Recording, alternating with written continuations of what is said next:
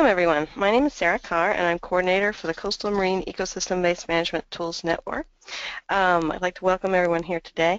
This webinar is also co-sponsored by openchannels.org and the Marine Ecosystems and Management newsletters, and we have Nick Weiner from Open Channels representing those groups. He's also co-hosting. We'd like to welcome here today Rob Brumbaugh from the Nature Conservancy, who's going to be speaking about mapping ocean wealth. Before we get started with the presentation, I wanted to let everyone know how to ask questions. So there's two ways to ask questions. You can type in questions into the question panel of the user interface. These questions we'll see throughout the webinar, sort of short clarifying questions as to what an acronym stands for. We could go ahead and ask Rob during the presentation, but more substantive questions we'll hold till the end, and for the question and answer period at the end. And then also during the question and answer period, you also have the option of raising your virtual hand. There's a little hand icon in your user interface. You can raise your virtual hand and I'll unmute you and you could ask the question directly to Rob. So in the Q&A period at the end, either one works, typing it in or raising your virtual hand and being unmuted. So anyway, welcome everyone, and Rob, we're really glad you could be here today. I'll turn it over to you now. Very good. Well, thank you very much, Sarah, for the invitation to present to the Ecosystem-Based Management Tools Network and to share a little bit about our Mapping Ocean Wealth project. I hope folks find it interesting, and I look forward to the discussion at the end of the presentation, because that's actually something that we feel would greatly help us to greatly improve the project as we continue onward. So thanks very much for this opportunity, and thanks to everyone for joining in today. Again, my name's Rob Brumbaugh. I'm with the Global Oceans team with the Nature Conservancy, and I am based in the Nature Conservancy's Florida Keys office today, where I have to say it is not the sunny Florida Keys that most people have in mind. It's a rainy day here, so what a great way to spend a bit of my time here this afternoon chatting with all of you about this project. So just a little bit of an overview so you know the sort of sequence of things here. In the first half or so of this webinar, I'm intending to leave a good portion for discussion after the conclusions here. But it's important to know what we mean by ocean wealth, what the project is about. So I'll describe a little bit of the history and the run-up to this project, what it is, and importantly, what it's not. And I'll take you through a little bit of our sort of the background information about how we're putting on the map ecosystem services or ecosystem benefits, what we've dubbed ocean wealth. Share with you some of the data and the tools that we've developed for communicating our results and the information that we have so far, and this is very much a work in progress, so there'll be more and more information generated through this project, and hopefully with more and more help from more and more people, including folks on this webinar. So toward the end, we'll share some of our early results and what we think are some of the ways to apply this information, and this in particular is a great opportunity to get feedback from others on what else we might do to put this kind of information to work. I am very pleased to thank our sponsors, the financial supporters for this work, include the Lyda Hill Foundation, the Carnival Corporation Foundation, and Microsoft as part of their Upgrade Your World initiative. So, Mapping Ocean Wealth. It's a snappy title. It probably means different things to different people at first glance. Certainly the term wealth suggests to people that we're talking about money or economic value, and to a certain degree we are, but in a significant way we are not just talking about the ocean's wealth, but rather how the ocean produces benefits, where those benefits are produced, and what that tells us about what we can do to make sure that we realize those benefits not only today but in the future as well. Now, I have to, I put this screen up, this list of folks up at great risk, because the moment you start putting people's names on the screen is the moment you realize you've left many, many others off. But this is just to show you that this is quite a diverse group of individuals and organizations working together on this project. There's folks from the Nature Conservancy's field and global programs. There's folks from universities, from development banks, and others, all participating in various ways in an advisory capacity, in a science research and development capacity, and an outreach capacity. So just want to acknowledge that this is a great big effort, and there's many, many hands at the pump, as it were. And this gives you an idea of all those folks on that list and others. There's sort of a constellation of organizations that are either producing this information, using this information, or helping to communicate this information out to the rest of the world. And that is sort of by design how we've structured this project. It's partly about creating new information, doing the kind of science that we think is necessary to translate maps of ecosystems and habitats into maps of ecosystem benefits. But importantly, it's necessary to get that word out through a variety of communication channels, including webinars like this. And then put that information to work in various ways that in a box we've just sort of called policy for shorthand. But basically we're trying to inform decisions, whether it's decisions by corporations, decisions by countries, or decisions by individuals about how they should behave or treat ecosystems around us. So let's start off by taking stock of what the ocean is worth. Now, there are a number of studies out there, starting with the seminal paper on ecosystem services at a global scale by Costanza et al. In 1997, that help us to put a number on what the ecosystem services are worth for just the ocean. So Costanza et al.'s paper puts that at about $21 trillion in 1994 dollars. An update to that paper not long ago raises that to about 60 trillion, and a report produced by the World Wildlife Foundation Fund earlier this year puts that at about $24 trillion. But those numbers are all big. They're all in the same ballpark. They all tell us basically one thing, that the ocean has tremendous importance to us in just economic terms. But what those numbers don't really tell us is where that value is produced, or where it's distributed, or what essentially to do about it.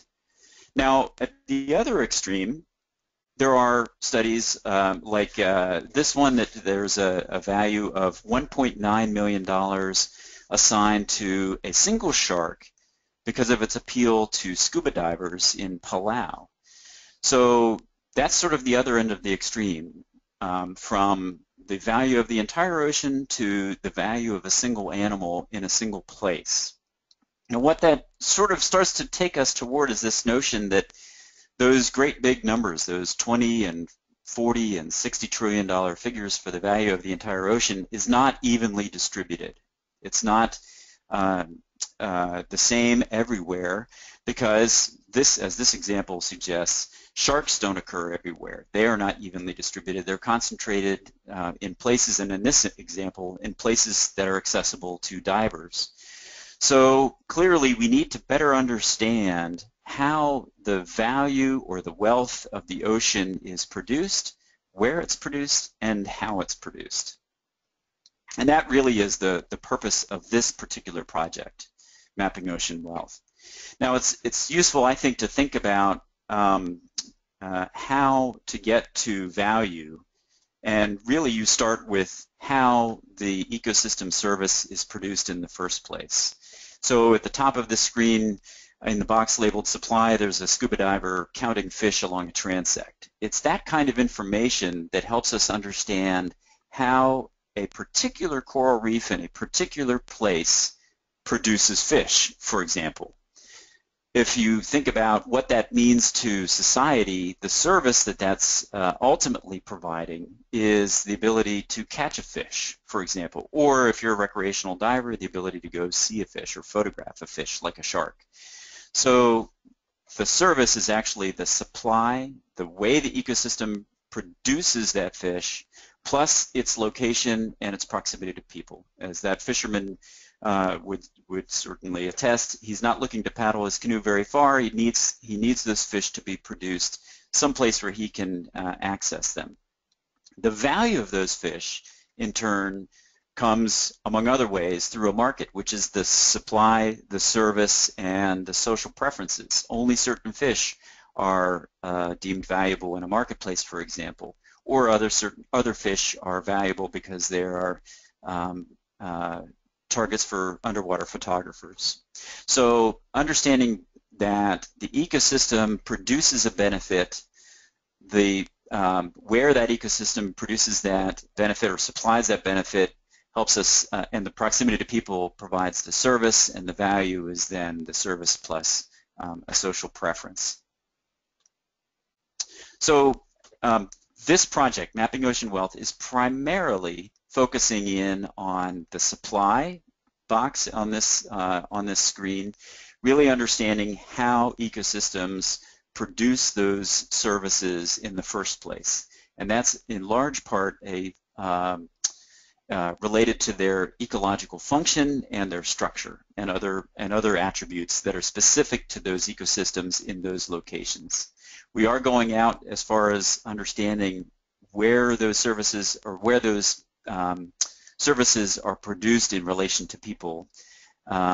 We are, in some instances, taking this all the way out to value, but what we found is that the critical information that is currently most lacking in the ecosystem service sphere or arena, if you will, is an understanding of how ecosystems produce those benefits in the first place. We came to this realization a few years ago as we were working on restoring oyster reefs to various estuaries around the United States. And quite often we were asked by funders, well, we support oyster reef restoration. We think there should be more and more healthy oyster reefs, but what we'd like to know is how much is enough? When will you be done restoring oyster reefs to a given estuary? So that prompted us to approach that question sort of with a question, which is, what should we be striving to return to these estuaries? In this example, in this slide, we were able to home in on and develop the ability to predict the filtration capacity of oyster reefs. The amount of water filtered by oysters as they were feeding tells us something about the ecosystem integrity or the health of that estuary. And so by knowing how big the reefs were, how many oysters were there, what size the oysters were, we were able to create algorithms or equations that allowed us to predict a certain amount of filtration per hectare or per acre was possible in a given estuary, and then literally put that on the map.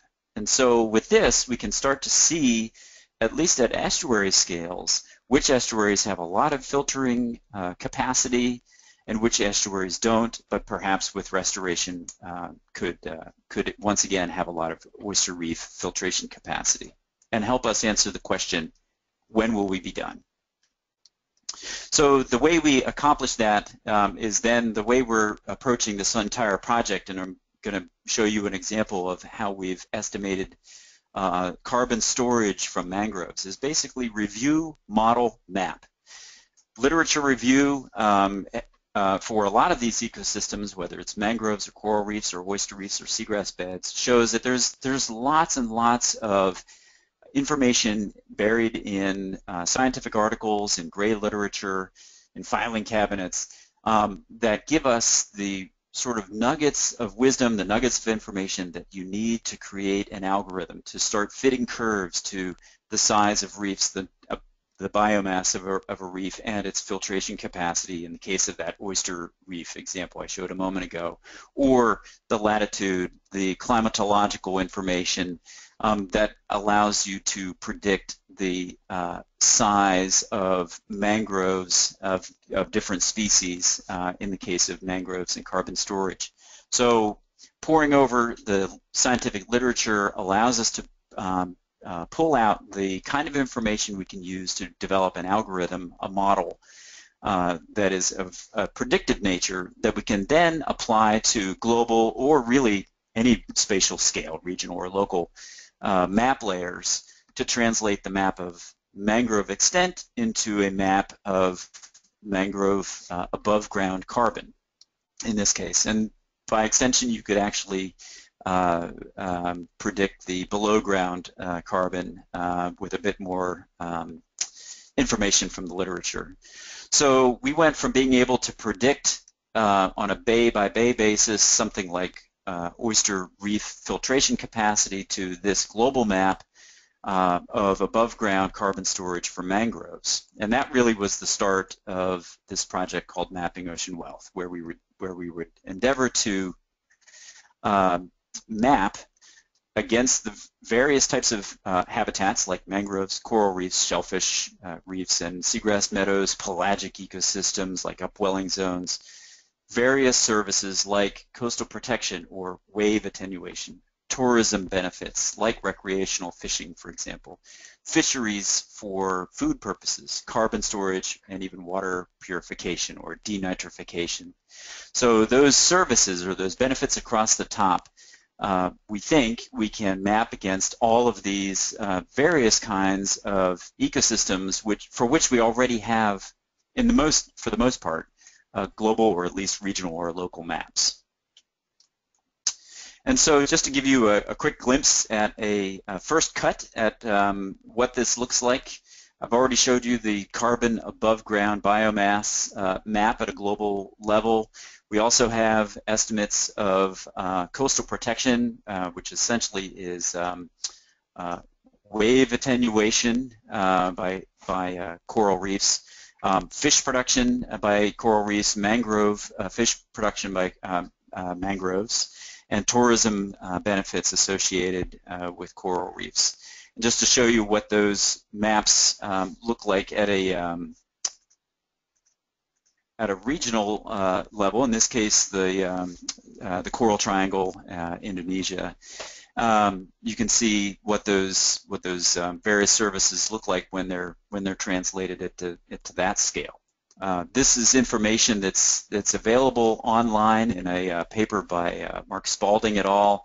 It was presented at the World Parks Congress in 2014, and actually in that paper what we presented was not only a look at what a map of ecosystem services looks like, but the question how much of those services currently falls within marine protected areas in the world. So that is a bit of a glimpse at how we think this information can be put to use. So we've been communicating the results of this project in various ways. There's quite a number of scientific publications that are now available on the web, on our website, which is oceanwealth.org, and I'll show you that what that looks like a little bit more in the next slide or two. We've also established a Twitter feed, and I hope everybody is following us, and if you're not, that you will follow us at @ocean_wealth. Because we expect this to be a conversation on an ongoing basis about how to improve the way we map these kinds of ecosystem services.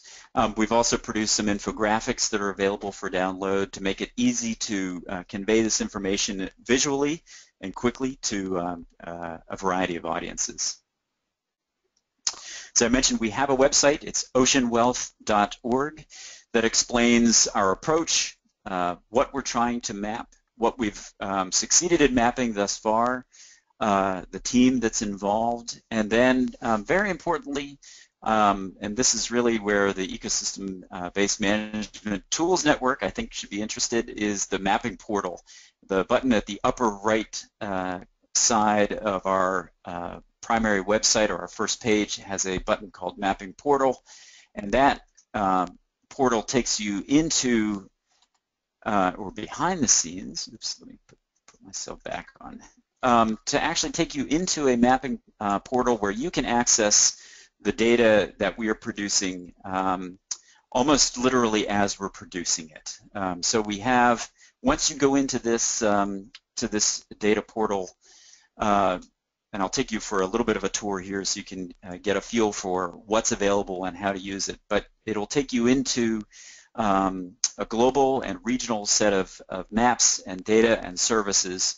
I'll highlight that, let's see, along the left side of our data portal is a scroll bar that will allow you to peruse the different kinds of services that we're trying to map, whether it's fisheries, coastal protection, or as this slide has illustrated, recreation and tourism associated with coral reefs, specifically in the Coral Triangle, for example. Taking you for a little bit of a tour here. When you first go into the mapping portal, what you'll see is a getting started screen that's shown here on the slide, and that getting started screen allows you to explore the map globally or pick among any number of regions where we are taking a little bit of a deeper dive, like the Caribbean, Coral Triangle, Gulf of California, Micronesia, and so forth. Or and this will increase over time, we've produced a number of what's called one-click interactive maps. Coastal tourism value in the Caribbean, modeled coral reef connectivity or larval transport in the Caribbean are examples of one-click maps that you can go straight to. If you start at a global scale, this map shows that you can pull up, if you go to our Blue Carbon Ecosystem Service and pull up mangroves and then click on modeled value of above ground storage, that will take you to maps and allow you to zoom in using these buttons on the left side of the screen. You can zoom into any particular place to a point where we think the resolution is limited by basically the underlying data, but it's still pretty high resolution. Now, the thing that we're starting to see already, just with some of the data sets that we've put up to begin with, is just how much spatial variation there is among these services and from place to place. And I don't think it's terribly surprising, but we think it's very, very useful because we think it's that kind of information that allows us to make decisions about where to invest a dollar in restoration or carbon storage or coastal protection services and benefits, for example. Taking a little bit of a closer look at that, same data layers, but zoomed into the Coral Triangle, that's actually, you can see where most of this above ground mangrove carbon is found. And again, you can see that there's quite a bit of variation even at a regional or national level. And we think that that's the kind of information, again, that really has value, so to speak. Going back out to that first getting started map, I just wanted to show you what one of these one-click interactive maps looks like. If you were to click on the modeled coral reef, coral larvae transport button, it would take you into a map that looks something like this, depending on which of these connectivity data layers you've clicked on or off. So a map like this tells us an awful lot about the relationship between different reefs when it comes to the transport of larvae between them, the strength of the connection, for example. So it really helps us to better see that protecting reefs in one place may in fact be dependent on protecting reefs in a completely different location if we're expecting them to remain connected and larvae to be going back and forth between them. Okay, taking you back out to another service, recreation and tourism, and again, you would get to this by on the left side of the screen, selecting recreation and tourism. When you select these services buttons, whether it's fisheries or coastal protection or recreation and tourism, the first thing that comes up is an infographic that gives you just a little bit of background information. You can also print this out, by the way, from our website. if you go to the Continue button on the bottom lower right side of that infographic and click Continue, that then will take you to the actual data layers that you can then click on and off. And again, you can pick a regional level or a global level to view these kinds of modeled ecosystem benefit data.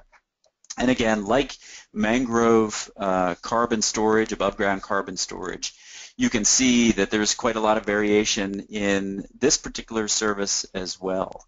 So again, that tells us quite a bit about where we might need additional protection, where we might want to focus investments on restoration or, say, pollution control to make sure that the most valuable reefs are receiving the kind of protection that they need to be protected from water quality problems, for example. You can export your maps once you've created them using the button at the lower left of the screen that says Export Page. Once you've sort of aligned your map and created opened the data layers that you have an interest in, choosing that will then open a dialog box that allows you to create your own title and determine which orientation you'd like, landscape, portrait, whether you want the data layer legend included or not, and that then allows you to export that map as a page with a title of your choosing. At some point in the hopefully not too distant future, we will make these kinds of data available for export as shapefiles and data tables. But at this point, where we've started was giving people the ability to create and export your own maps. So that is a glimpse at what kind of services we're trying to map, what those maps at this stage in the project already are looking like at a global and in some cases regional level. What we're really trying to do, though, is not just do science for science sake, although we are advancing the science in a pretty significant way, we think. But we want to put this information to work, and we'd like to help others put it to work as well. As this slide shows, the oceans are a busy, busy place. We expect an awful lot from them, whether it's energy production, transportation of goods, biodiversity protection, recreation, and fisheries. All manner of benefits are expected from the ocean, and increasingly this is making the ocean a very crowded place. And so in a lot of places, ocean use planning or marine spatial planning is underway, where we are able to make decisions on a more proactive basis about how to allocate space, how to make decisions about where certain activities should be focused or where they should be perhaps steered away from. And so we actually have invested some of this mapping ocean wealth funding in the places shown on this map to better understand not only how to put ecosystem benefits on the map, but how to put those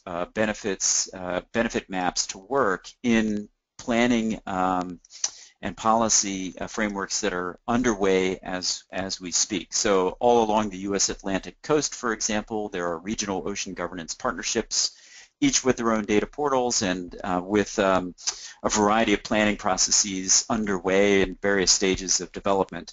All aiming toward making sort of rational, proactive decisions about what benefits we're trying to focus on protecting and delivering into the future.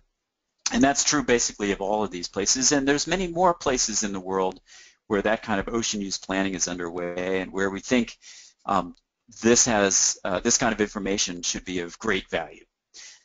Another sort of more global and national scale opportunity, we think, is thinking about the Convention on Biological Diversity and some of the recent current targets under the Convention on Biological Diversity. The Target 11 talks about how much additional ocean conservation and protection is needed. Quite a lot of focus is placed on the very first part of this particular so-called ACHI target. A lot of people focus on 10% of coastal and marine areas should be protected and then just stop there. But really, if you read this entire ACHI target, it says much more than that. It talks about areas of particular importance for biodiversity and ecosystem services, meaning that not just any 10% is okay, but rather 10% or more of the ocean should be protected with a very clear consideration to the kinds of ecosystem services and benefits that people receive, and with an equitable distribution of those benefits. So we think that there's an opportunity, for example, for nations to determine, of the areas that they've protected within their own national boundaries, where do the ecosystem services lie with respect to the areas that they've focused their protection on.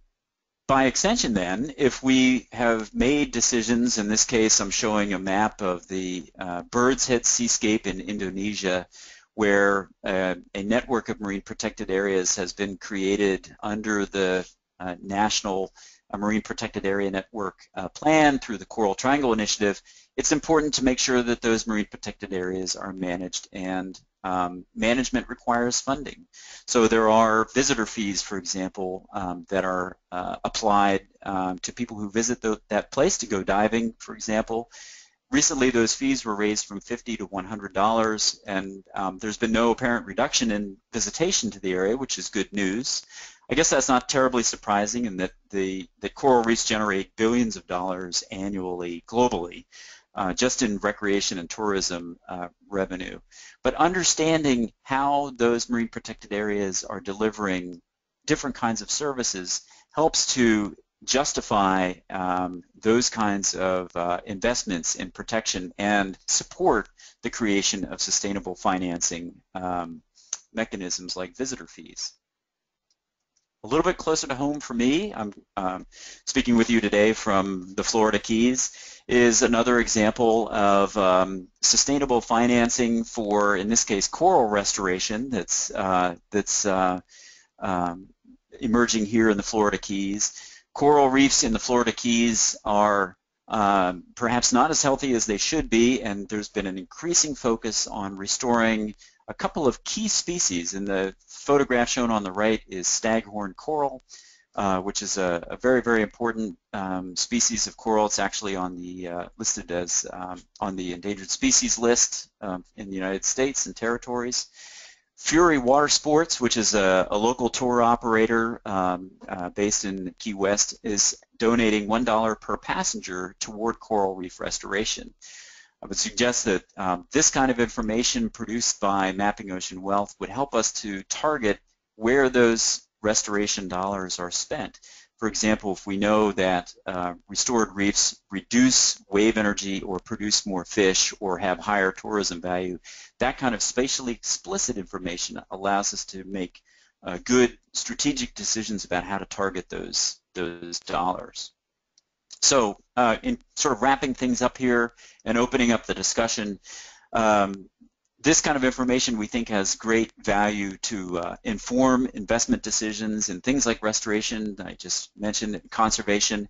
And this is true of whether we're talking about public funding or private sector funding. Corporations make investment decisions all the time about how to reduce their carbon footprint or increase their sustainability as a corporation, and so we think that there's lots of opportunities to put this kind of information to work in shaping those investment dollars. Indeed, the dollars spent by the Nature Conservancy and other conservation groups can be informed and targeted based on this kind of information. Sustainable funding mechanisms for management of areas that are put under conservation, like marine protected areas in the Bird's Head Seascape, can be strengthened and bolstered based on this kind of information. We think that new investments in things like pollution abatement, reducing the impacts of poorly or untreated wastewater, for example, could be strengthened and targeted based on where reefs, for example, or mangroves or seagrass beds are producing the highest benefits for people but are at the highest risk for damage from poor or untreated wastewater. So for every new dollar in wastewater treatment that's being put forward, perhaps we could sharpen the way we target the location for those investments. I already mentioned that ocean use planning or marine spatial planning is underway. This is just another kind of information that we think would be of great value in a spatially explicit basis. And then ultimately, as nations report their progress toward goals like Aichi Target 11 under the Convention on Biological Diversity, we think there's an opportunity to put this information to work there as well. Certainly, there's many other ways to put this information to work.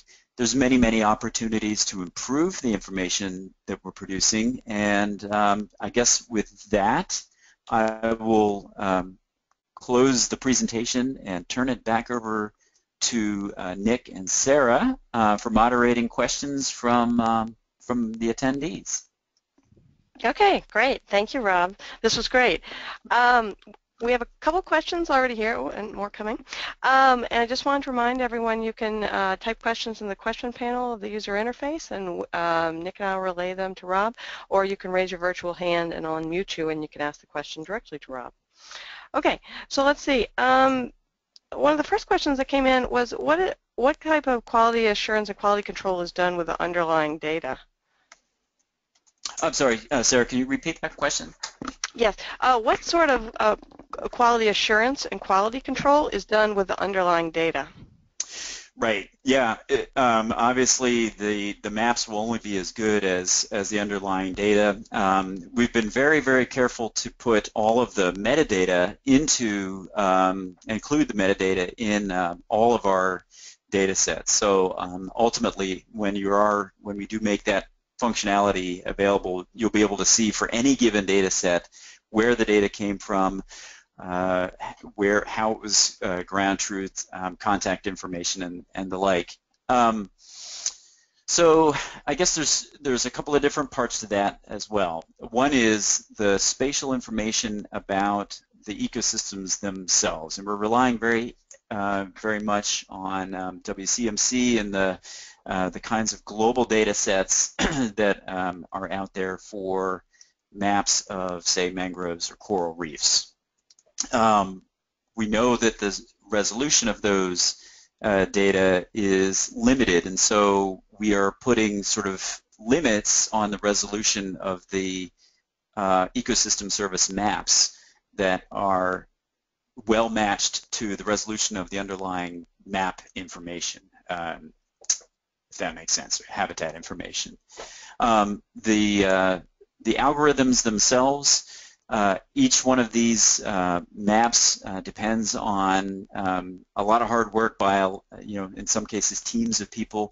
We're trying to put all of those production functions into the peer-reviewed literature so that people can take a very close look at the assumptions that we make, the kinds of data that we're making use of, and make suggestions for how to improve that over time.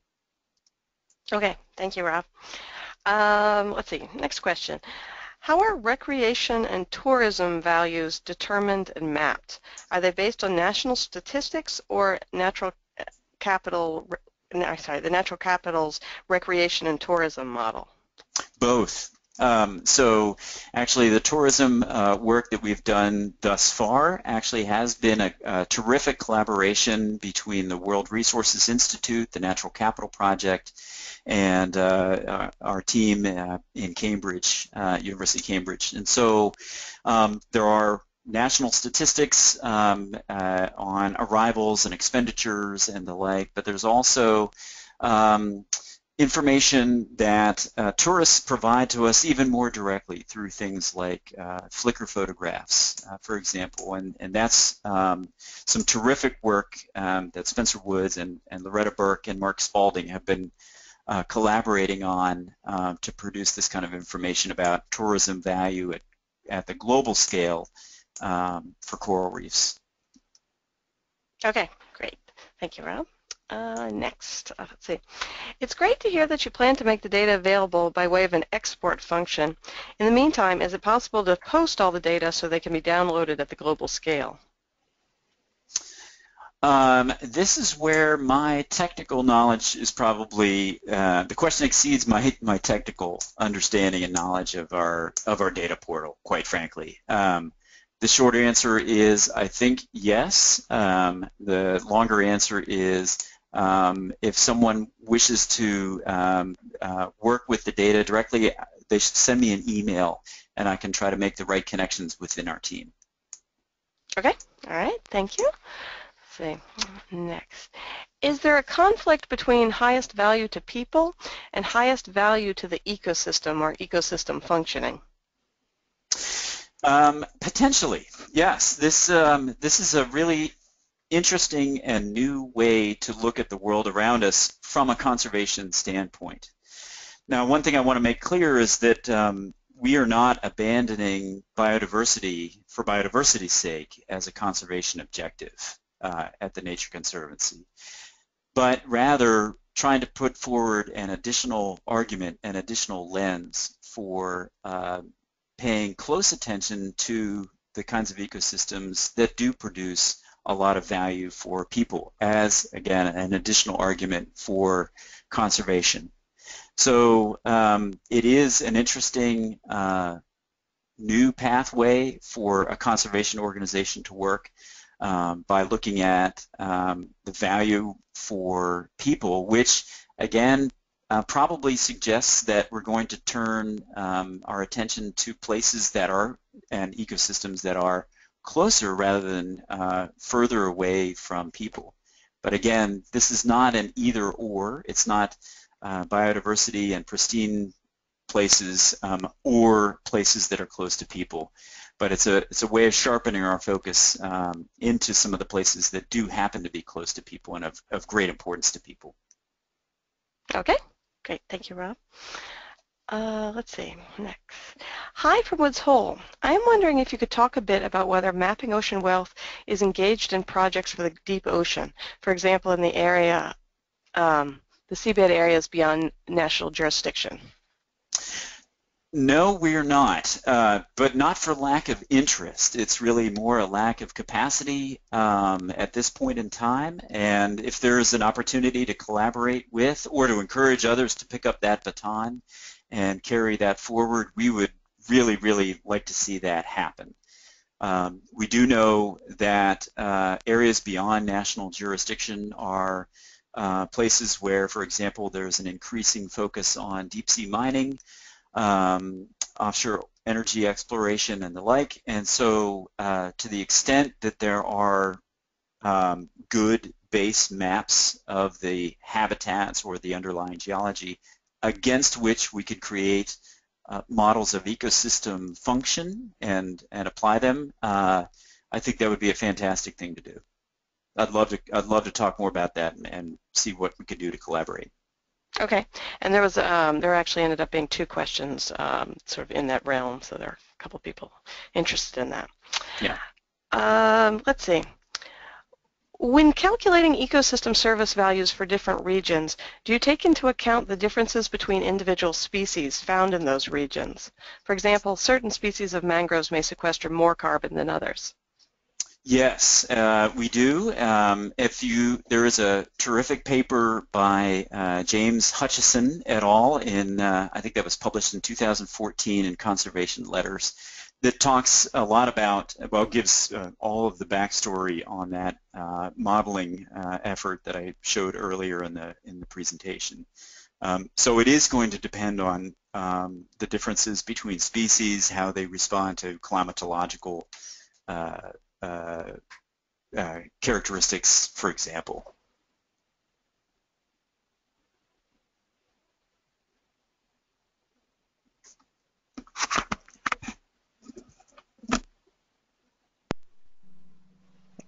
Sarah, you there? Yes, I'm here. Oh, sorry. So sorry. Okay, yeah, all right. Thanks. I muted myself and was talking, as we discussed earlier. Okay, so our next question.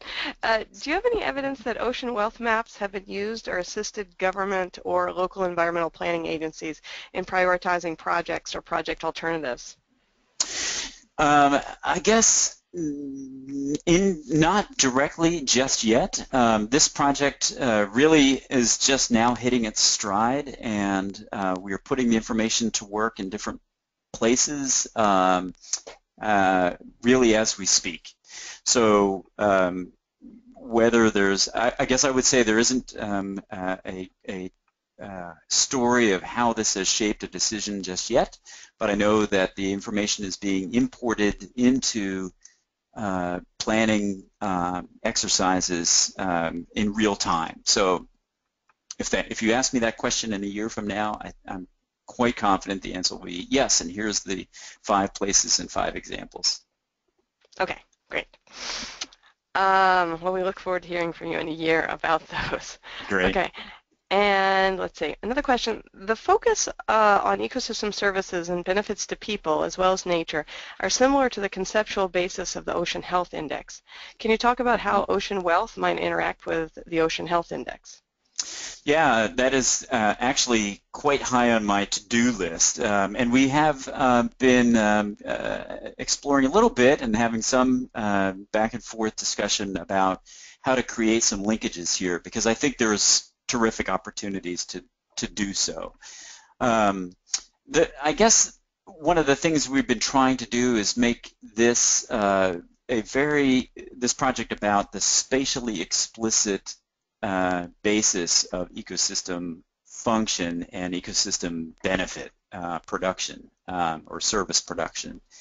And that differs a little bit from just sort of the more gross estimates of ecosystem health and value at, say, a national scale. So we're trying to be a little bit more spatially explicit, at least in my perception, than the Ocean Health Index at this point in time. But again, I think there's great opportunities for making a good connection there.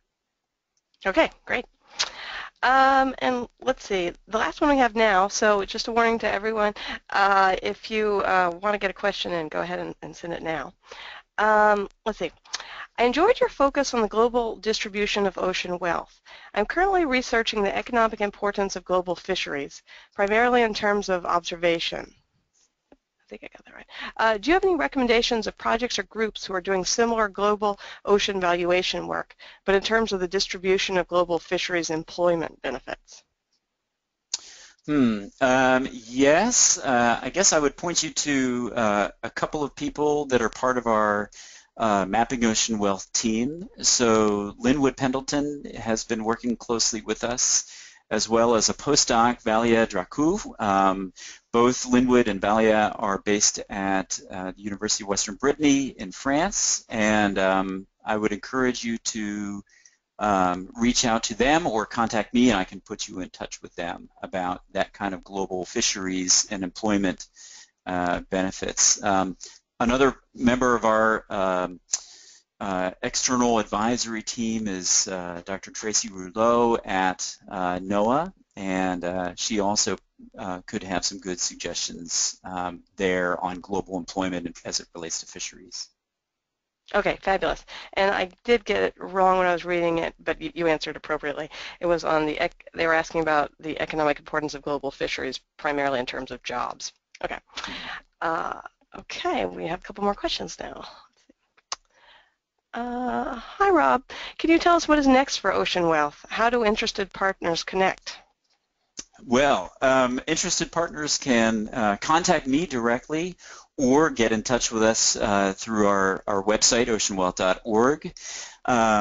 We really are trying to take this to a second phase in the coming years where we put this kind of information to work.